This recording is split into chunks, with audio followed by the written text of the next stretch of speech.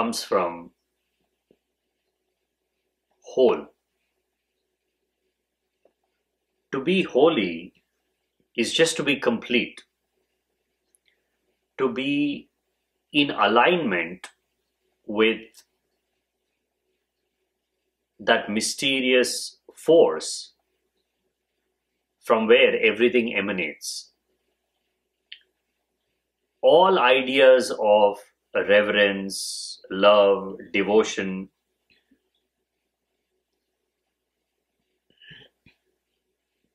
accepting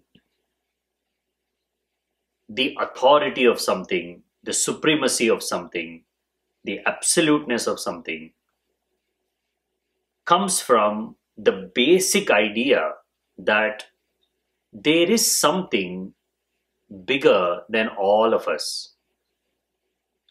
There is something grander than what human beings can create. It is impossible for us to surpass the beauty, the elegance, the creative abilities of that thing. It is a reality. It is not a matter of speculation. Anybody who has gone deeper into the inquiry of life, nature of reality, have found this thing. Hence, they've spoken about it in many different ways. Now, by the very nature of how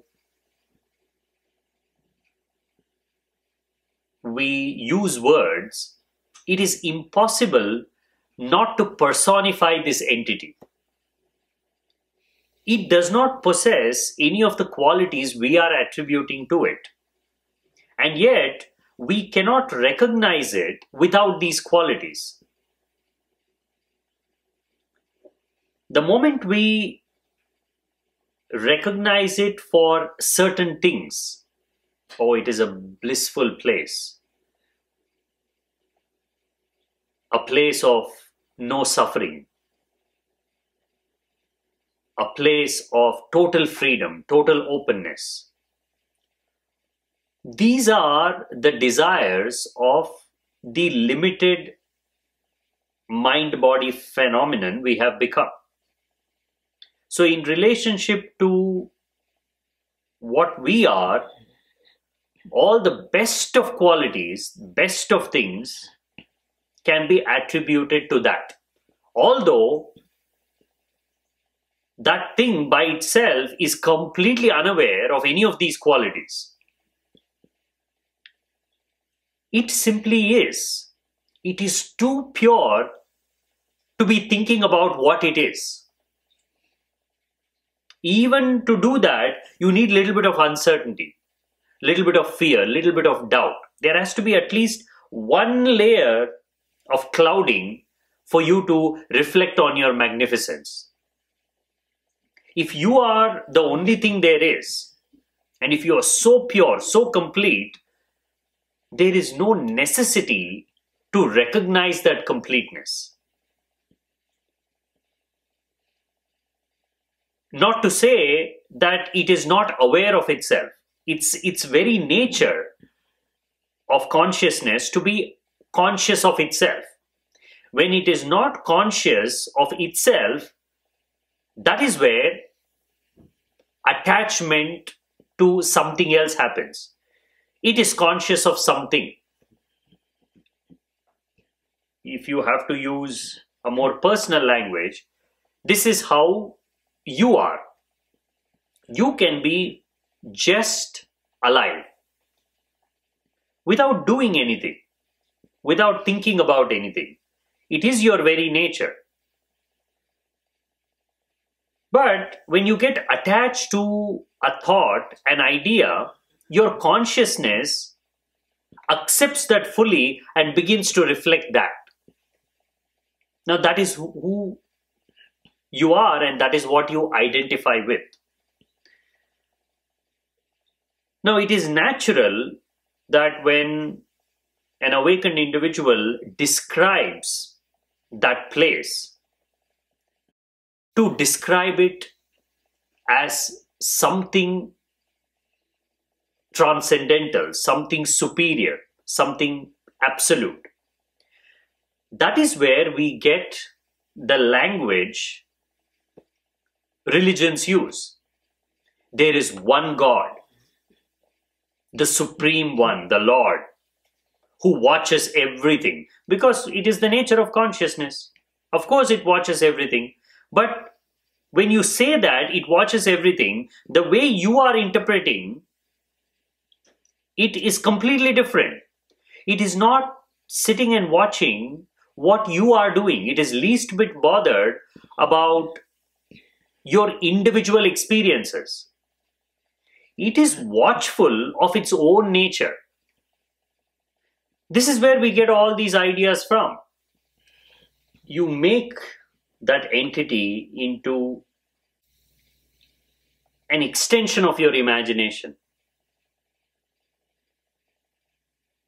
At a certain level, all these are true. It is watching. All your actions are being judged, but in a totally different way.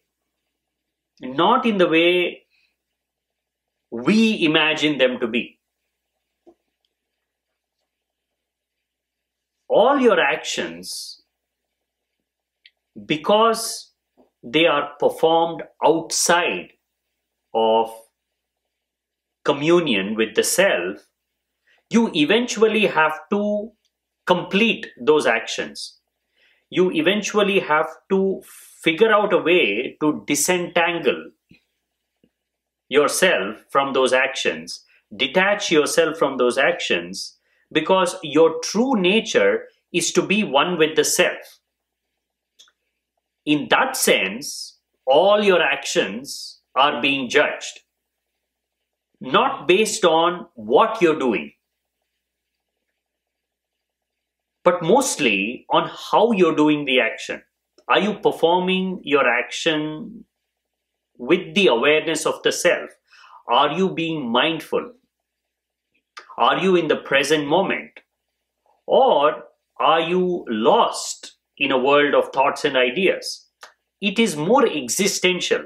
The judgment is not to punish. It is to set things right. Because that thing knows that the ultimate place of peace, security, and certainty is the center of your being. The farther you go from the center, the more agitated and disturbed you become. It knows that.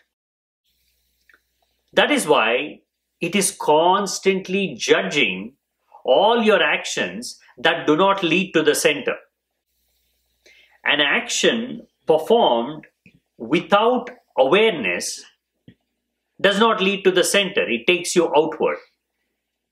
This is the only judgment. Now, this is the idea of karma. Karma is not right and wrong. It is not a moral judgment. It is about how connected you are to the now, which is where the self is. The consciousness does not judge you based on right and wrong. You could be a butcher and you can perform your actions with such awareness, such connectedness to the present moment, that your action could actually be liberating you. On the other hand, you could be a priest using all rosy holy words, dressed to the occasion, but you know nothing about mindfulness. Your life is not meditative. It is just noisy and chaotic. Now there, the judgment is clear. At the moment of death, this man who has been performing his action with awareness, irrespective of what he's been doing, he will be judged because ultimately you belong to that realm. So your judgment is in terms of how close you are to becoming a part of that realm. It is not someone's conscious judgment, it's an existential sifting and clearing things out. If you have stayed closer to home, then it's easier to let you in. The door has to be opened and said, "Why are you standing outside? Come in." But if you have gone so far away, completely oblivious to the present moment, you have built a world for yourself in your imagination and you're stuck there, then you will not even be able to hear the voice that is saying, "Come home, the door is open." That is where you experience this distinct separation between one action and another as judgment. I am being punished. I am being tortured. Nobody is punishing you. Nobody is torturing you. There is no hellfire. You have created your own hell. What's the difference between heaven and hell? Heaven is a place. Hell is your mind. If you can just be in that certain space without the tormenting mind to keep on reminding you of what you recognize as hell, then you are in heaven.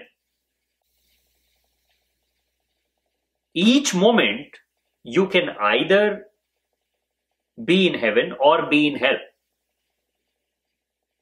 There's no in between.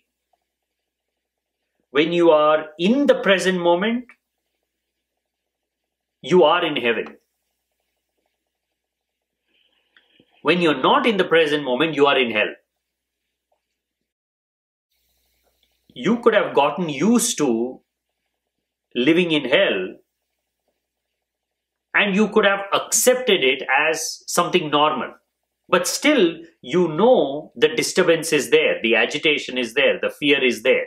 It's just a matter of where you are in that moment.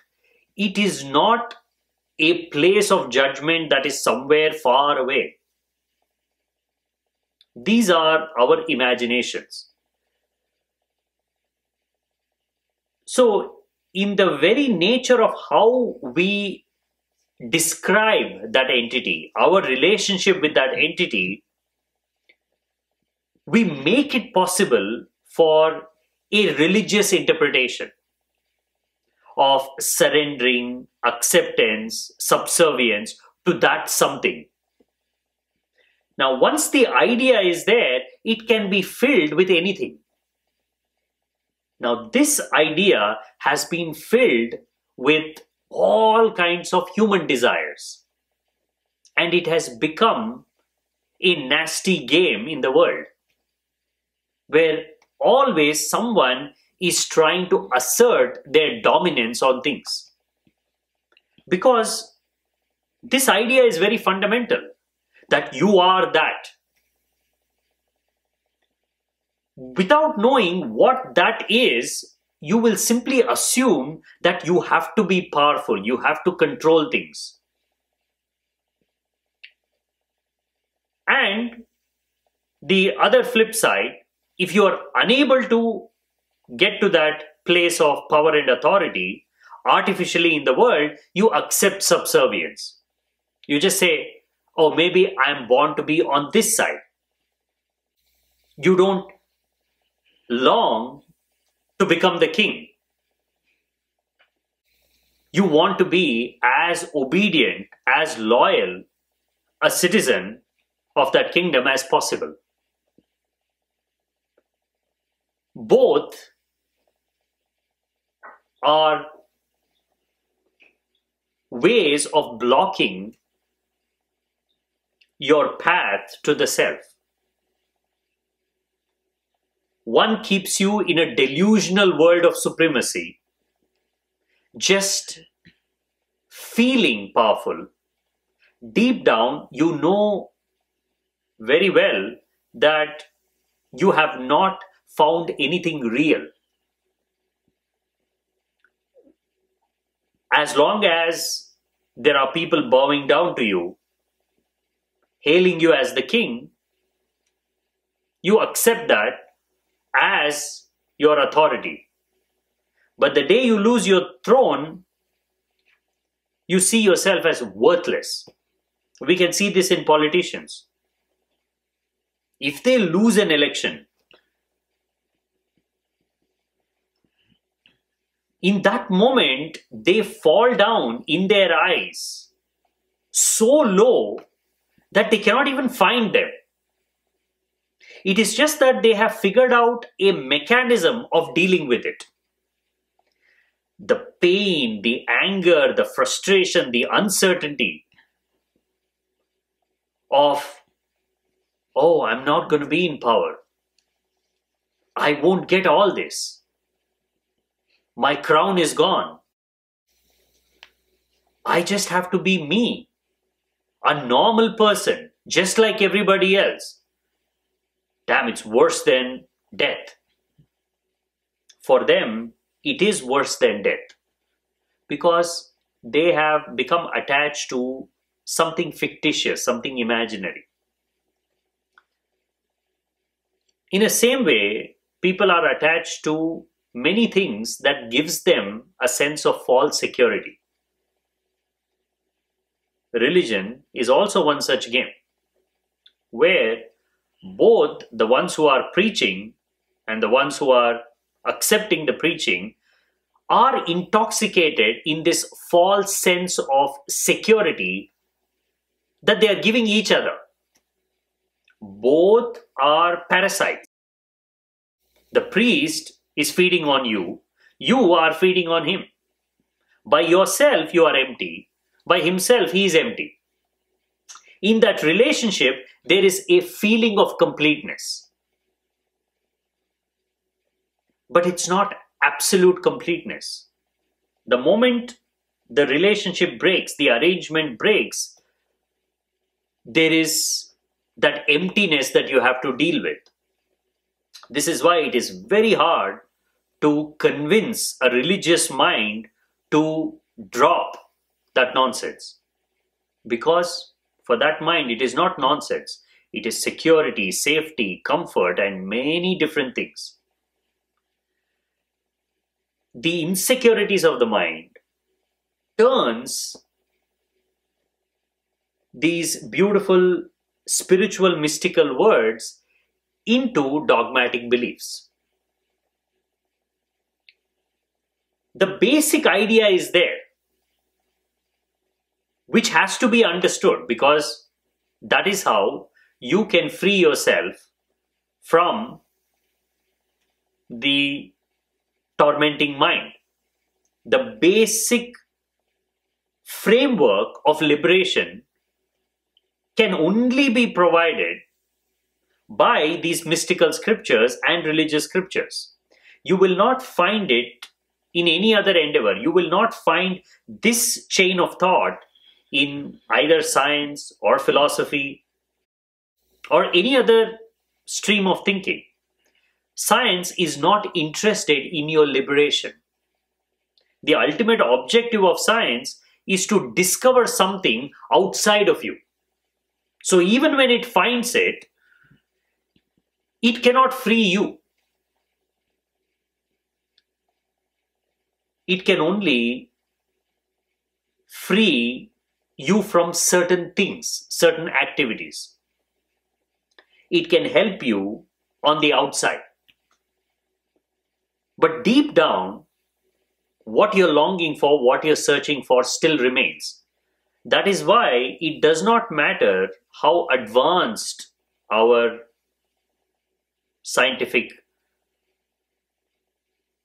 mindset is, how many different things we have discovered. Deep down, the fearful mind is always religious. It has this propensity to become religious. A little bit of fear, a little bit of doubt, a little bit of uncertainty makes it cling to anything and everything that can give it support.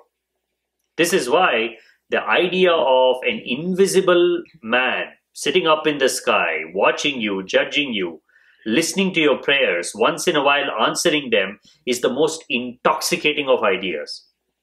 Once you accept this, it is very difficult to shake it off. Because it is so easy to put all your hopes on this entity. And if you have done this long enough, it becomes your other body. You don't even realize that you are split now. Physically, yeah, you have one body. But in the internal realm, you have one more body that is finding its nourishment somewhere else. So unless you're willing to kill that body, you cannot drop religion. Why is it so difficult, even after getting to know that what you have been believing might be wrong? It is not that your faith is not shaken. It is not that you don't doubt. You doubt all the time. But it's not enough to shake you out of this slumber fully, because one whole body has been created. You have fallen in love with that entity. You see it as yourself. On the inside, the mind is so powerful that it can create a world of its own, more real than the world you're experiencing on the outside, without even you knowing it. You simply call them your thoughts, your ideas, your beliefs. But there, it is a complete being. In a way, you can look at it as another ego, an alter ego.